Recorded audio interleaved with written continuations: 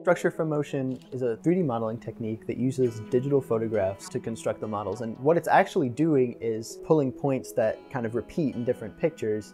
At the end of the day, what you actually do have is a 3D model, sort of movable, turnable, three-dimensional digital representation of that artifact. I mean, it's really the next best thing to having it in your hand.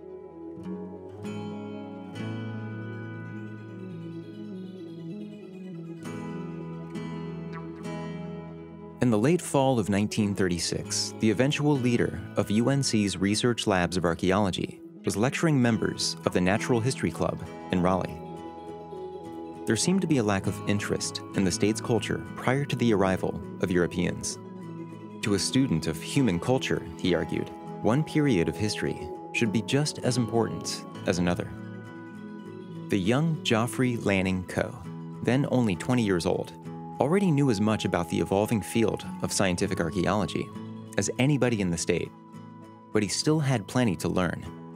Much of it he would learn over the next 50 years on a bluff above the Little River near Mount Gilead, North Carolina. There, a farmer named Lloyd Frucci was having trouble with artifact collectors.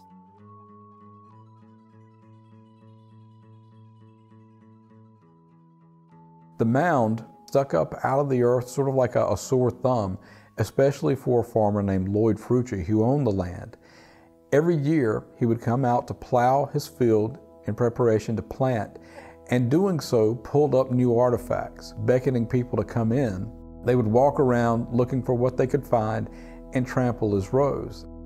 He decided the solution was to essentially bulldoze the mound. If he could tear the mound down, the landmark would be gone and people wouldn't know exactly where to look.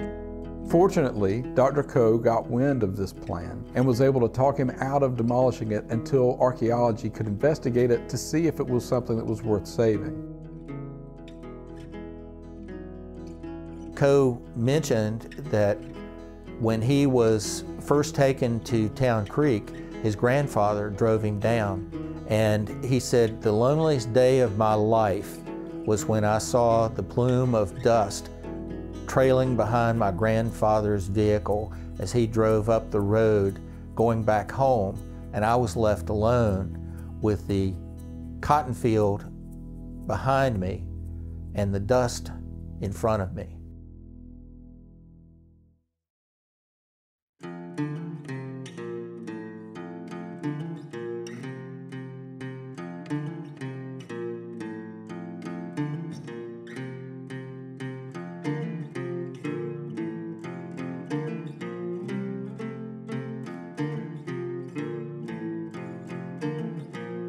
What began as a camping adventure would grow into a research project spanning nearly 5 decades.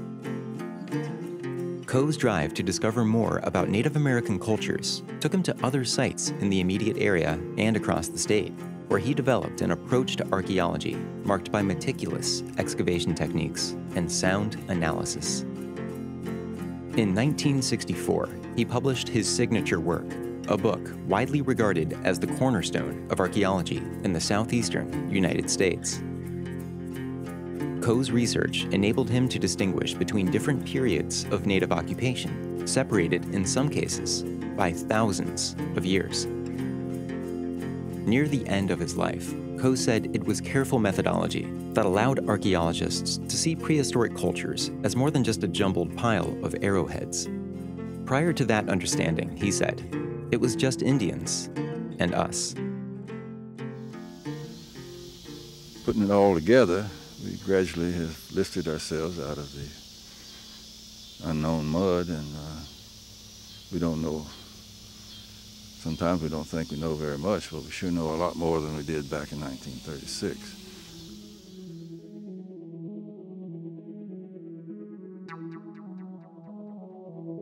If scientific archaeology gave rise to a nuanced understanding of Native cultures based on data and interpretation, it didn't replace the earlier collector-based approach to Native artifacts overnight. Even as Coe worked at Town Creek, a doctor just down the road in the hamlet of Ellerby was busy becoming one of the most prodigious collectors of his generation. His collection was so humongous, he just needed a place to keep things, and we had a lot of discussion, and he had a lot of discussion about wanting to share what he had collected. Wherever he may have traveled to, he usually brought something back of some significance, and that's the way the museum got started. Joffre Coe and Presley Rankin were contemporaries, close in the same age. They both were native North Carolinians, Coe being born in Greensboro, Rankin being born in Mount Gilead. They were sons of privilege in some ways, but they both had an insatiable curiosity about the past.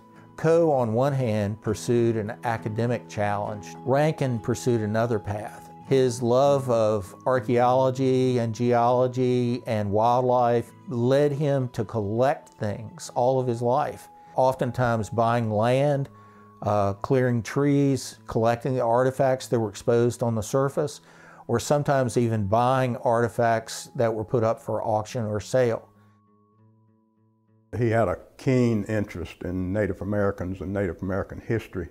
Once he realized that was also an interest that I had, and also that I was full-blooded Native American, he and I just developed a relationship that lasted up until his death. He had some special places in this county and a couple of other counties where other people didn't know that there were artifacts there, and he always wanted to keep that to himself. And we just took a pact many years ago that we just would not talk about a lot of those things, and I still don't talk a lot about it. I'm still very loyal to Doc. He was loyal to me, and I've always been loyal to him. It's a very difficult subject to address when you talk about collecting versus academic archaeology. Up until the 20th century, the focus of American archaeology was collecting.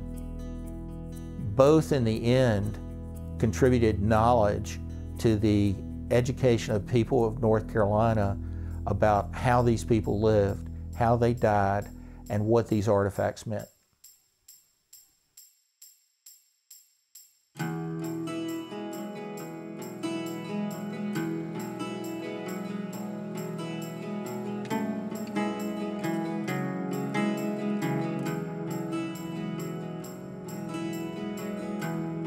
At Town Creek, Joffre Coe would invent much of what would become scientific archaeology in the state and train 2 generations of archaeologists. After initial excavations wrapped up in the 1950s, the mound and several structures were carefully recreated exactly where they originally stood. The curious visitors that once trampled a farmer's field are now welcome to explore a village situated much as it would have been 1,000 years ago.